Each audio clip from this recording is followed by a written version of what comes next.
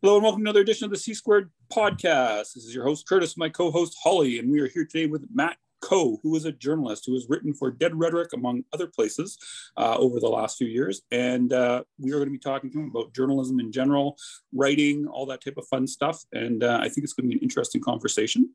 So to start off, welcome, Matt, and we're glad to have you here. Thank you very much for having me on here. You're very welcome.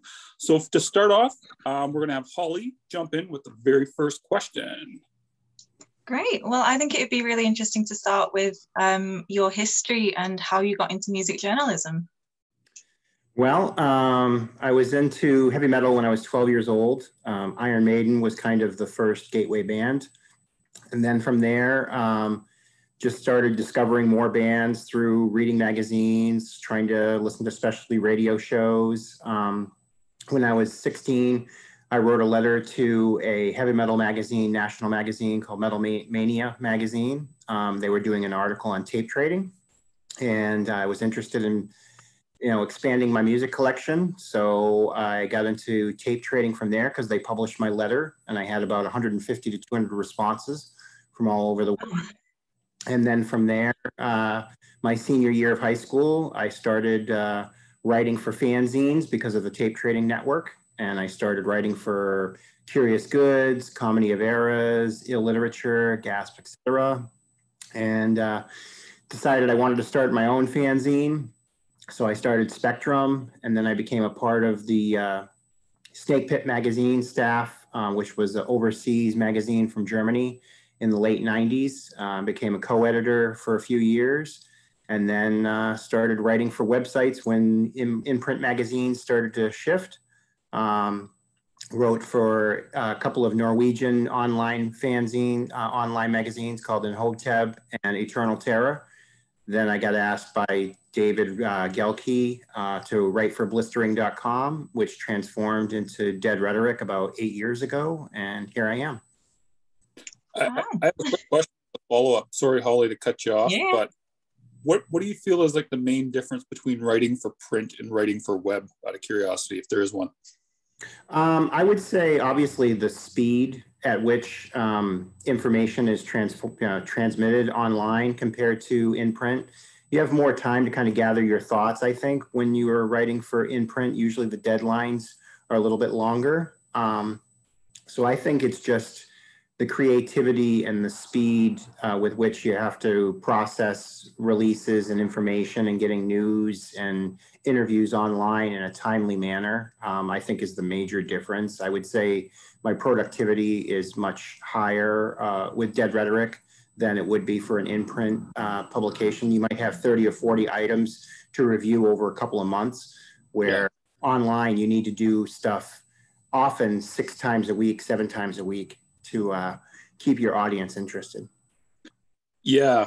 Okay. So one other follow-up just to that part right there is, okay, so now when you do write for print magazines, is it generally that you get, how do I want to phrase this here? Do you generally get more freebies working for a print magazine than you do for a web? I think it depends on the type of contacts that you have and the reach of the in-print publication. I would say in general, yes, I've gotten a lot more actual physical promos from in-print publications, but as we know, everything has kind of moved online. So I would say 15 years ago, I was getting about 50 physical promos. Now I'm probably getting 1 or 2, maybe, compared to the 50, because everything has moved online, even for the print publications. I would say that there aren't as many freebies out there in general. Fair. Okay, Holly, back over to you. I'm sorry for taking over. No, it's fine. That kind of links on kind of nicely to my next question. How have you found the sort of, with the shift online, have you noticed with more sort of news items being published that maybe reviews are being published slightly less? And that maybe, I don't know, quality isn't quite the right word, but maybe the quality of writing has changed because of it? I do think things have changed in a sense online where because the average consumer can make their own decisions, I think they don't necessarily rely on journalists as much as they may have in the past with in-print publications. But then there are times where you're able to kind of generate your own interest based on people paying attention to the styles that you review and the types of bands that you interview.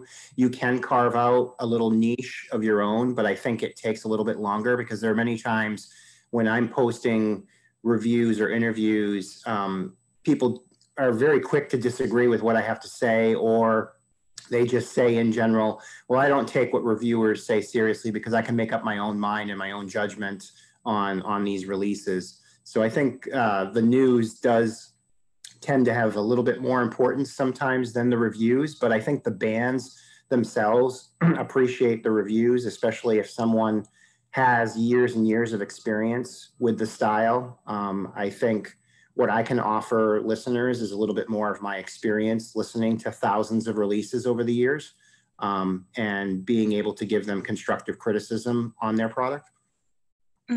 I found that because a lot of bands, they, well, I think they appreciate the news items because it gets like what reaches more of an audience, but then they miss, like you say, having the feedback or some advice on maybe where they could improve that comes through reviews. Definitely. Curtis, any follow-ups? Well, I don't really have a follow-up, but it's kind of a follow-up, but kind of not at the same time. So how I'm trying to remember here. I don't even recall a time I've seen you really do a really negative review, and I'm trying to think if I have. Have you done negative reviews, Matt? I have before. I mean, we try to, just because of the sheer volume of releases, and right now on our website, we have basically Katrina and I are the main writers. Yeah. David has been so busy writing books for Decibel Books. He had just finished writing the obituary biography. So he gets so busy that basically Katrina and I have kind of taken over a lot of the day-to-day operations. And our philosophy has been, well, if we're going to publish as many reviews as we do, we try to focus on ones that we think are average to good. Although we have written bad reviews in the past. I mean, usually our bad reviews are 3 out of 10, 4 out of 10, those types of ranges. But I think we've tended to spend more time working on the average to good reviews right now, just because of the sheer number of reviews that we want to get out there, plus the small staff that we have. Fair. Yeah, because I was going to ask you a question about bad reviews, and I went, I don't recall Matt ever doing a bad review, and so I just skipped. Even if I do a bad review, I do try to be constructive about it. I'm not one of those people that's like, this sucks, and basically try to put the band down. I want to give them constructive criticism in areas where I think that it's warranted and that they need the feedback, because what good is it to put a band down? There is none. Now, what I wanted to ask you about, though, is like one thing that I've noticed, and I'm sure you probably have too, is that there seems to be a tendency for bands to get better reviews than they probably should. Yes. Why do you think that would be? Because like, I don't like, as a PR, I like it when a band gets a good review, but at the same time, I know a 9 out of 10 for a band isn't, you know what I'm saying? It's but how many band albums are really 9 out of 10? You know what I mean? Right. Yeah. I mean, it is very tough. And I think the problem is you have a lot of writers that are afraid of speaking their truth because they feel like they may be dropped from a particular record label or a PR firm if they are brutally honest with their thought process behind it. So I think a lot of the ratings are a little higher than probably they should be for that very reason. Because there have been many times that I've read reviews of 8 out of 10, 9 out of 10, and the sense that I get from the reviewer is there's enough issues with it that it probably should be like a 7 out of 10, maybe 7.5 out of 10 rather than a 9 out of 10. Yeah, or even like a 5. Like, I mean, to me, a 5 is average. Most people go like, that fucking sucks. But to me, I would think most things shouldn't be scoring higher than a 5, 6, maybe 7, unless it's like, you know, a classic album. But that's just my own opinion. Obviously, as a PR, I'm not going to push for people to do that. But so, what would you think? Do you think that do you prefer doing numerical reviews then, or do you prefer not to? If I had a choice, probably I would eliminate the number, because I think a lot of times people that read it gloss over it otherwise. I would prefer non-number, related reviews, because I think the content is what matters the most. And I think another thing that a lot of reviewers fail to do, that I'm fortunate enough that I have the opportunity to do, because I work by myself at an overnight job, is I can absorb music the whole time I'm at work. So I don't tend to work on my reviews until I've listened to a product at least like 7 to 10 times. Wow. So that's where I think my reviews may differ from other people, just because I am spending a lot of time with the release. Even if it's a short 10, 15-minute EP, I want to give the bands and the labels and the PR firms a fair chance for me to assess the product, not just based on one listen, because you can't listen to a progressive technical release one time and absorb all the information that's on there. Fair. Holly, do you listen to them that many times? When you do, I think that's a lot. That's fucking amazing. Yeah, I don't manage that many. I try and listen at least twice, maybe 3 times if I can. But it depends, how busy I am as to whether I can do that or not. Well, that also explains why Matt's reviews are pretty thorough 99.9% of the time as well. Okay, so you take like about 10 hours to do one review then on average? Yes. Wow. Okay, so how the heck do you manage to do so many a month? Like, you seem to do a fair amount.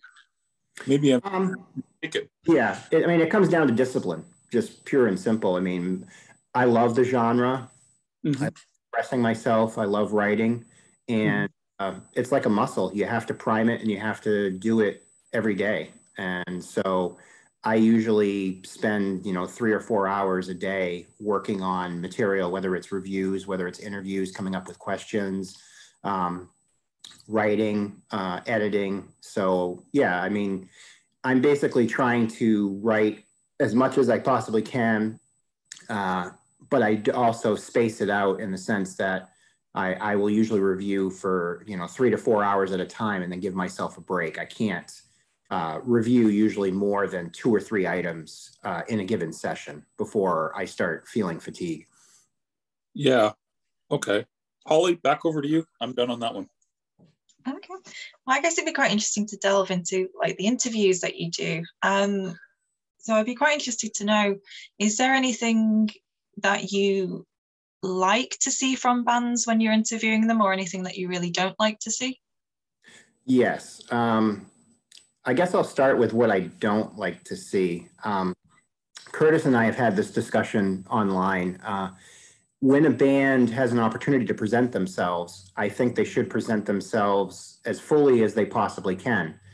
Even if it's in an email question and answer format, take the time to really delve into the questions and give intelligent, proper answers. It does the band and the fans no service to basically answer a intelligent question in like one line. And there have been many times where I've worked a couple of hours on a set of 12 to 15 questions only to get back one-line answers for everything, as if it was rushed. And I feel like that's an opportunity lost. What I enjoy about in the interviews a lot of times is just trying to delve more into the thought process behind the musicians, and just learning about their songwriting craft, learning about how they grew up, their experiences, favorite moments in their career, sometimes debating specific lineup changes, the discography and the choices that they've made through the years. I really try my best to give the musician the opportunity that they can, and the understanding that they're in the hands of a journalist who really appreciates their art and their craft, and isn't going to present an article that's just going to, go for clickbait views. I mean, Rhetoric is more of an intelligent website. We take what we think the readers are, avid fans of this genre and its offshoots, and we try to present the material in an intelligent, thoughtful manner. So I want to ask a brief follow up on that, Holly, if that's okay. Yeah, go ahead. Cool. So what would you say then? Because you were talking about genre specifically. What would you actually say be the genre that Dead Rhetoric mainly focuses on? Out of curiosity. I mean, we focus on heavy metal definitely, and all the subgenres of heavy metal. I would say like my tastes are more traditional metal, thrash, power, speed, melodic death, doom, gothic, and Katrina tends to focus on a lot more of the symphonic or technical death metal, some black metal. Sometimes we have genres that overlap. And we'll even go as far as sometimes covering more of the commercial aspects, especially if a musician has had ties in the past or currently in metal outfits.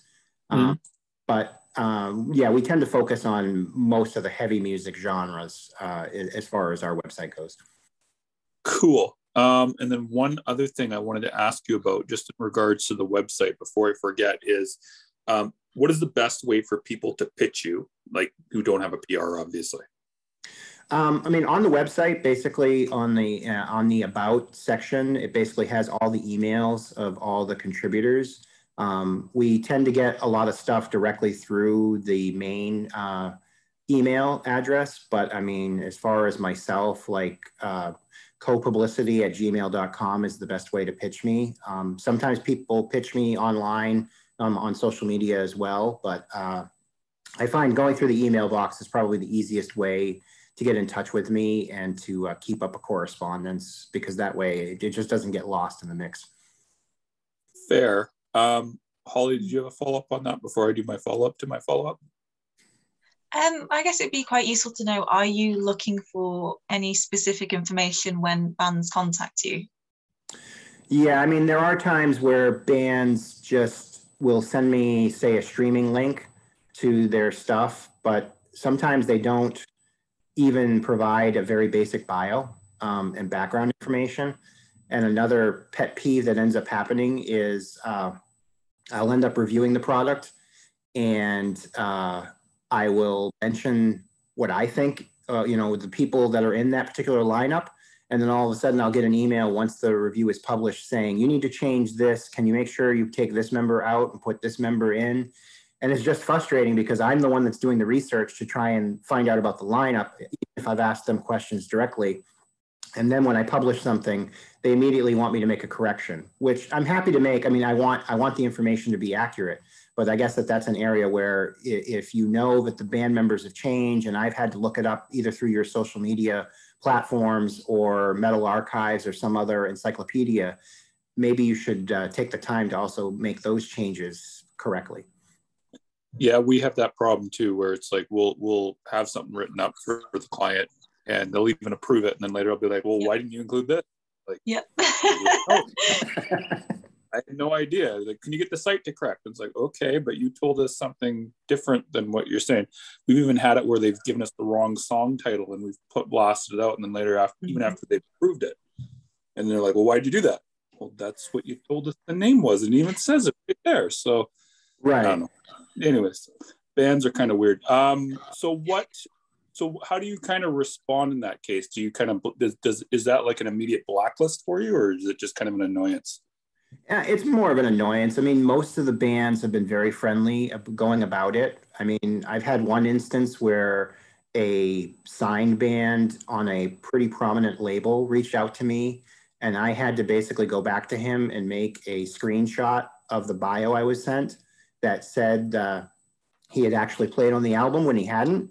So that was one of those that was he was very upset about the fact that basically the band was misleading people into thinking that he had played on the album when he hadn't. So he wasn't necessarily mad at me. He basically expressed his anger then towards the label, but he wanted it corrected immediately. And so, I did what he asked me to do.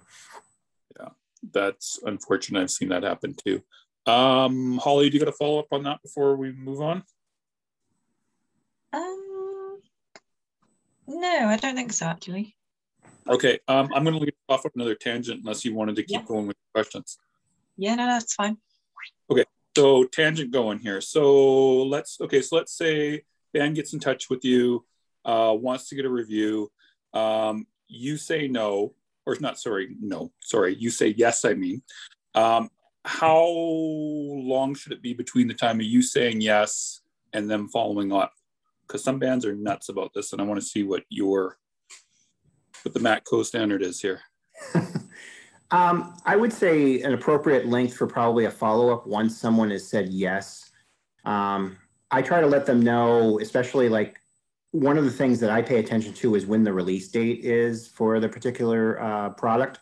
Mm-hmm. If you've noticed at Dead Rhetoric, we don't try to have long lead times between like when the album is coming out. Just because of the number of releases that are out there. I mean, there are some websites that will try to put up something 4 to 6 weeks ahead of time. I think we've found that it's much better if we can try and keep it like within a 1 week to 2 week type of time frame. So I think a band, maybe following up within like 7 to 10 days would be appropriate. Just see, hey, you know, did you check out the release? What did you think? And then, you know, if you want to follow up from there and say, when do you think like the album's going to, or when do you think the review is going to go online? I usually am pretty good about keeping them in the loop, especially if some of the members have reached out to me through social media. I can let them know on Facebook instantly, like when, you know, I'm done the review. Sometimes I send them a preview of actually like what the text is going to be before the live link shows up. And then I also will let them know when the live link goes up. So I would say 7 to 10 days. I mean, if you're bugging journalists every day, that's unnecessary. And it may reach a point where it may turn them off if there's too much correspondence. Like you won't let the journalists get to their job, which is to try and write up a constructive review of your product. Yeah, there's a fine line, and some people don't really get what the fine line is between too much and persistence, and it's hard to explain for each individual. So okay, so now on another note but similar, now let's say that a band has reached out to you and they didn't get a response from you. How frequent or how many how many follow-ups before they should give up with you, for example? I would say if you follow up with me 2 or 3 times, especially if you think that you've read the website, you've read my reviews, you kind of know the styles that I cover, I would say 2 or 3 times is a fair amount. I usually will get back to you fairly quickly because of the fact, like I said, with my work, I'm able to have the time to be able to concentrate on that. I may not necessarily get to you at the same times as other people would due to the fact that I work an off-shift job. So while a lot of the business is going on during the mornings, I am sleeping. So if you expect a response in the morning time, you're probably not going to get it as much as you are like in the afternoon and evening from me. Fair. And then the last part, just on the follow-up part that I want to ask you about is, so let's say that so we've already addressed the yes part, but let's say that it's not the band themselves that are reaching out to you. We're going to say it's PR now. I mean, I kind of already know the answer to this because I am a PR, but like for bands listening, how long should they expect between the time when the PR sends out the album to get a response from the writers and stuff like that, in your opinion, that they'll actually be doing something? Again, I know the answer. Asking for bands. I would say if a journalist is really interested in a product from a PR firm, usually the response is within 24 to 48 hours. Yeah. But if it's something that maybe kind of got lost in the shuffle, it may take a week or two. It depends on the number of releases because, as you know, it seems like schedules now are very top heavy towards the end of the month compared to the beginning of the month.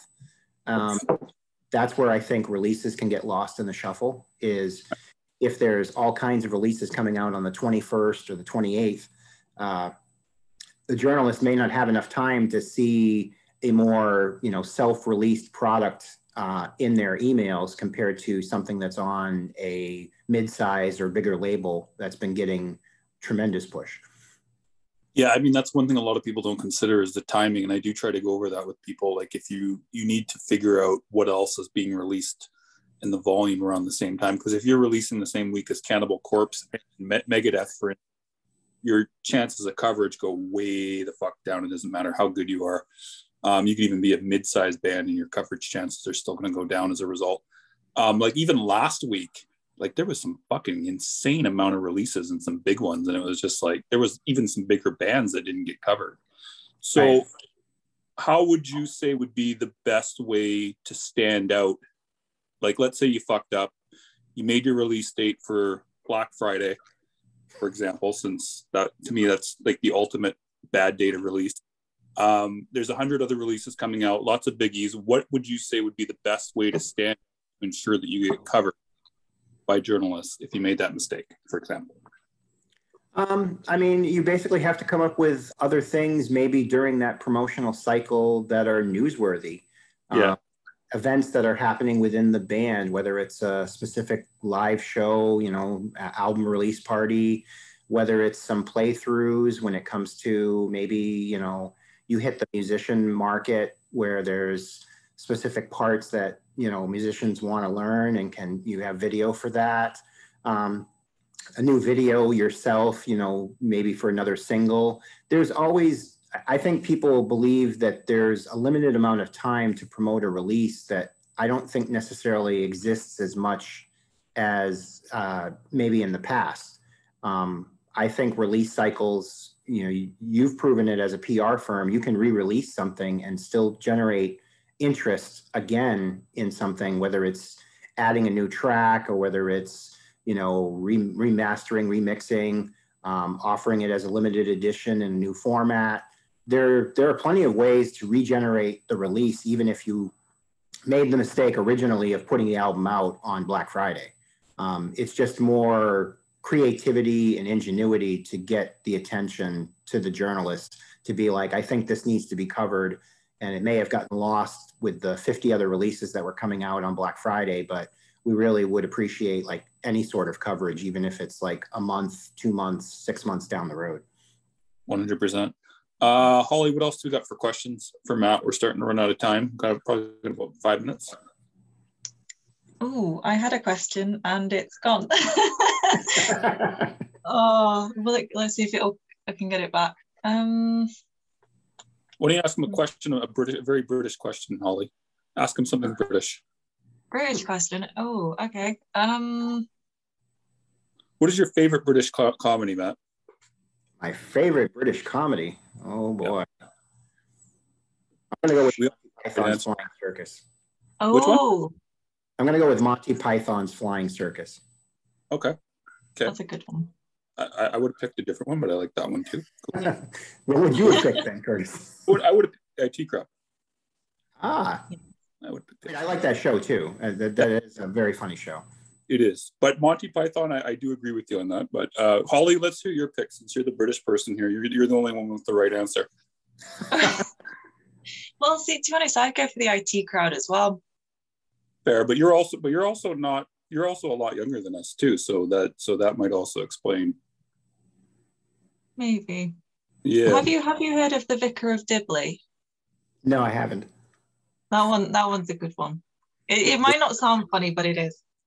It sounds weird, but okay, I'll look it up. I'll have to go and look it up. So, other than British questions, what other British? You got any more questions for Matt before we wrap up, Holly? If you could be a road sign, what road sign would you be? Wow. If I could be a road sign, what road sign would I be? I'm going to go with the yield sign because in my area where I live in Connecticut, everybody ignores stop signs. So we're going to go with the yield sign. Sometimes I think people just need to slow down and take a look at their surroundings and what they're doing. Everybody's always in a hurry, so we need to slow down a little bit. Yeah, I Good agree. answer. Cool. So before we wrap up, Matt, is there any final words you would like to say to anyone listening?